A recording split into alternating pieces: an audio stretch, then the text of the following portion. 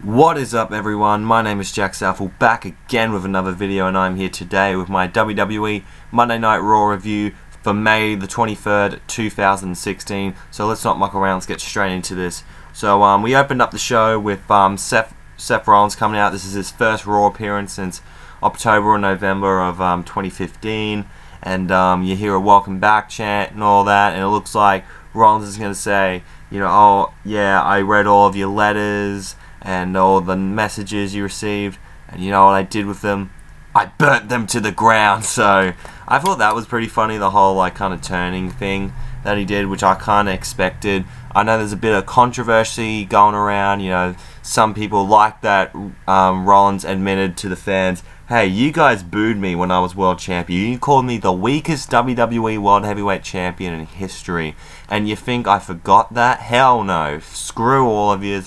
And there's the other people who will be like, wait, you got injured. The fans are ready to, you know, embrace you and all that. So why not you embrace the fans? Like, I can see both sides of that argument. Honestly, I'm kind of fine with Rollins being a heel. I don't see it as that bad of an issue.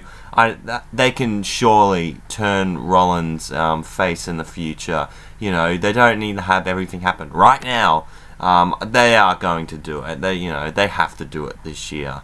But then after he just took a massive shit all over the fans, the big top dog Roman Reigns comes out and stares at him, and then immediately Rollins rolls out of the ring, which I just went, oh, we don't want to see another chicken shit heel again, please. However, Shane McMahon comes out to announce the WWE World Heavyweight Championship match between Roman Reigns and Seth Rollins, so now it is official. And of course Rollins is more than happy about that, and yeah, so we're definitely getting Roman Reigns versus Seth Rollins, the match we should have seen at Survivor Series. So yeah, I think like that could be a really interesting matchup. I think these two guys can absolutely kill it. But yeah, I do believe also that this feud can be very, very good in the next coming weeks. So we'll talk about some of the Money in the Bank qualifying matches for tonight. The first one we'll talk about here is Sheamus versus Sami Zayn, and he pretty much makes fun of Sami Zayn, saying the state of him, trying to rip off V1 from OSW Review there. So yeah, we had the Sami Zayn Sheamus match. It was an okay match. There was a lot of back and forth action between these guys. However, Sami Zayn ended up hitting the Aluva kick to pick up the win, and let's just say Sheamus is not happy. He just walks off, just thinking to himself, oh, what have I done? You know, admitting he effed up. And then after the break, we have a Apollo Crews backstage interview with Renee Young, and he pretty much talks about his upcoming match with Chris Jericho, because he's going to be in the Money in the Bank qualifier. And he talks about the punishment, he talks about Extreme Rules. It's going to be the biggest match of his career. That is until Sheamus attacks him from behind, beats the shit out of him, and is pretty much going crazy about the whole new era, and he's pissed off about it, and then he walks off. So we could be seeing a Sheamus versus Apollo Crews feud, which I'm all down for. Gives something to do for Apollo Crews, and I hope it elevates him to something new. So we then get the New Day coming out with a birthday cake that says happy birthday, and they ask why there is a cake in the ring, and they say because Monday Night Raw has gone for 1,200 episodes, it's going more than 23 years old. And then Big E and Xavier's like, oh, we all know that a cake's not a safe place in the WWE. Could you imagine if it was to fall on someone and they tease on a little kid, on JBL, Byron Saxton, which I thought was pretty funny. But of course, the fucking social outcast, without Adam Rose, he has been officially released from WWE because he had a domestic violence thing and all that, which is not very good. I hope he gets his shit sorted. So yeah, Bo Dallas, Heath Slater, and Curtis Axel beat up the New Day, and we have a 6-man tag team match. Pretty standard stuff. There was a Bo train going around, but Slater fell on his face, which was pretty funny. And then Woods did a sunset flip whatever over the top rope, and Kofi and Biggie hit the double team to get the win. Then right afterwards, they grabbed the cake and they slam it in Slater's face. And there was a really cool bit where like Biggie got a bit of cake and just smacked it in Heath Slater's face, which is pretty funny. So yeah, nice to see the New Day in, and could we be seeing a New Day Social Outcast feud? We'll just have to wait and see. Then we've got another qualifying match between Cesaro and The Miz. Very, very good match. Cesaro was doing his uppercuts and so much awesome stuff. Miz was great in this, and how it ended.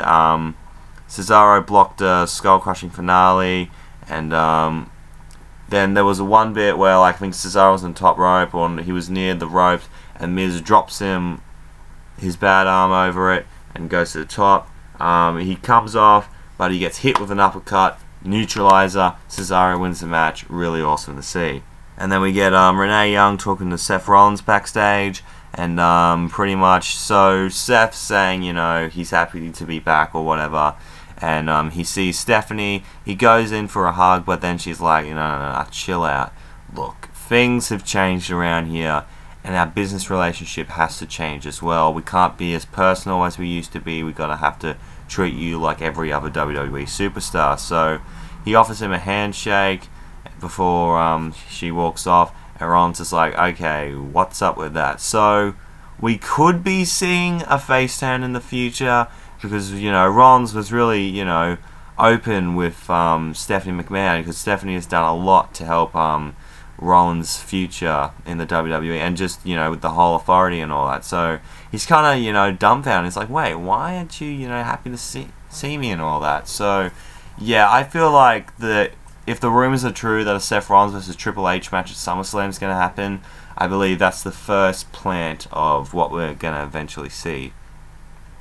Then we get Chris Jericho versus Apollo Crews, Money in the Bank qualifying match, and Chris Jericho comes out and he's just covered in bandages after the thumbtacks at Extreme Rules the previous night. So yeah, Apollo Crews showed how much of a great talent he is. There was one bit where they kind of botched like a line salt spot here. I think Crews tried to get up when he went for the line salt, which kind of looked really sloppy, and he goes for the walls again. Apollo Crews rolls him up for a 2 count. Then Jericho hits the code breaker and ends up entering the Money in the Bank ladder match. And then we get Renee Young backstage talking to Sheamus. It's like, okay, what's going on with you and Apollo Crews? He just laughs and pisses off. So yeah, Sheamus has just gone crazy on this show, you know.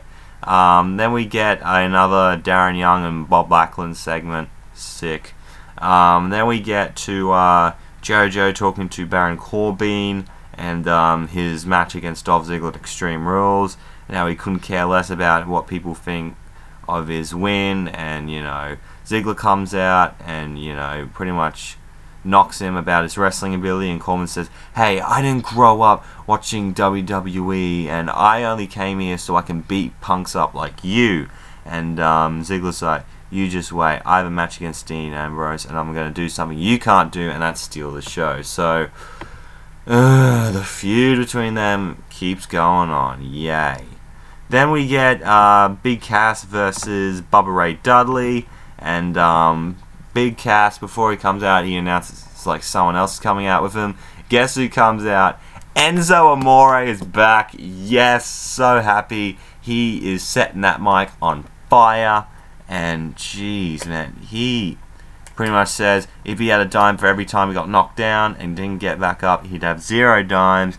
Then he called out Dudley Boys, and he gave them like silly names, and that there's one word to describe them: SAWFT, soft. And so Big Cass takes on Bubba Ray Dudley, easily beats him, and yeah, so happy to see Enzo out. Just so awesome. Let's skip. Hopefully at Money in the Bank we see Big Cass and Enzo taking on the Dudley Boys. That'd be really awesome. Then we get to, oh god, we get to the heel promo of the year. Jesus Christ. So Ric Flair comes out to welcome Charlotte and Dana Brooke, and pretty much saying, you know, without Charlotte there is no Dana Brooke. I think Dana said that. And so Charlotte wants to thank one person herself, and that she couldn't be more proud of Dana because she made the right decision, aligning herself with her. And then Charlotte gets upset, and then she tells Flair what she remembers growing up in holidays and birthdays. And she remembers her mum always saying, "Daddy's with you, but he's never there." And she pretty much brings up how Rick was always on the road and barely ever got to see her. And then she just fucking unleashed on his poor father. And that she says Flair knew what it like to be the man, now she's the woman. And then she finally has the courage to tell her dad, "Get out of my ring," and just berates him. Just, oh my god. And she's like, "Oh, are you gonna cry? Are you gonna cry, Rick?" And just Rick is just tears running down his face. And pretty much she is just, belittling her own father, and tells him to get out of his ring, get out of her ring. And so Rick does, tears in his eyes. Charlotte is just keep going, "Woo, woo," and all that. Sorry, I couldn't do the woo properly. My throat's fucked up at the moment. Yeah, man, holy shit, Charlotte, you proved to me you are a fantastic heel. That was a great promo, Charlotte, she's just a fucking savage, Someone has to come up and just say to her, "Look, what you're doing is fucked up and wrong, and I'm going to kick your ass." I don't know if it's going to be Becky Lynch, I don't know if it's going to be Sasha Banks, I don't know who it is, it could be anyone, but we're just going to have to wait and see. Who do I want to see? Maybe Sasha, because, she needs, where the fuck has she been, honestly? We miss Sasha, but yeah, I just want to see something come out of this. Hopefully not another match with Natalya. We get another qualifying match between Dean Ambrose and Dolph Ziggler, and so Ambrose is still selling the effects of the Asylum match, which is pretty cool.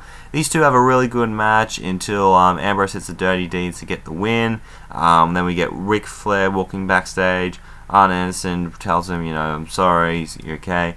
Renee asks Flair, "What are your thoughts about what happened out there?" But Flair doesn't have anything to say. He's lost for words and just walks back. So then we get to the main event. AJ Styles versus Kevin Owens. Man, great match. Absolutely great match. Love seeing these two together. And then one spot I do remember from this is that I think AJ went from a knee to the face of the apron, and then Owens ended up catching AJ on the floor and powerbombed him onto some steel steps on the outside, which is crazy. And Kevin Owens ended up getting the win with the pop-up powerbomb. Also, oh yeah, I forgot to mention, before this, AJ Styles cut a promo saying, "You know what, I admit I lost to Roman Reigns, he's the better man, I give him respect." And then Styles pretty much says, Reigns still isn't phenomenal like he is, and that if it wasn't for the Usos, he would be World Heavyweight Champion, but, he doesn't live in the past. And then Gallows and Anderson come out, and that Anderson sounds like AJ didn't want them out there fighting last night, and he said from day one he wanted to do this on his own. This isn't Japan anymore, things need to change. And then they all have words, and then AJ says, "You know what, guys, we need to go on our own separate ways and do our own things, but we can still be friends and all that." Gallows and Anderson, they do not like that one bit, and they said, "You know what, screw you, we're not even your friends anymore, we don't need you, we don't consider you a brother." And AJ, "If that's the way it is, I don't want to be in the ring with you anymore. As of now, this is his ring." And then Anderson and Gallows just piss off. So yeah, planting the seeds for something involving AJ and Gallows and Anderson in the near future. Maybe this whole Finn Balor thing is going to happen. After he does his NXT shit, he does make his debut onto the main roster, because when's the NXT event? I believe it is in... So yeah, the next event is NXT TakeOver Revenge, which is on June the 8th, so it's going to be before Money in the Bank. So yeah, it's going to be really interesting if Finn Balor could actually make his debut. So at Money in the Bank, when they have a match with AJ Styles versus Luke Gallows or something. So we'll just have to wait and see. But yeah, this is how we're going to wrap up the show here. Really good Raw. I really enjoyed it. The stuff they did with Rollins was interesting. I know a lot of people can have conflicting thoughts on whether they want to keep Roman a heel or they should have turned him babyface. But you know, WWE, they always have enough time to do it. But yeah, we're just going to have to wait and see what they do in the future, because we can't just expect everything to be happening right now. You know, we got to wait and see what actually happens until we can make a full judgment. So yeah, this is my review. Thank you guys for watching. I hope you have enjoyed. If you did, make sure to leave a like, comment down below what you thought of this episode, whether anything that stood out to you. I did like the Money in the Bank qualifiers, and Charlotte's promo was the most savage promo I've heard in a while. And yeah, if you want to see more from me, hit that subscribe button. Twitter and Instagram is at JackmanLaw31. Thank you so much for watching, and I am out in 3, 2, 1.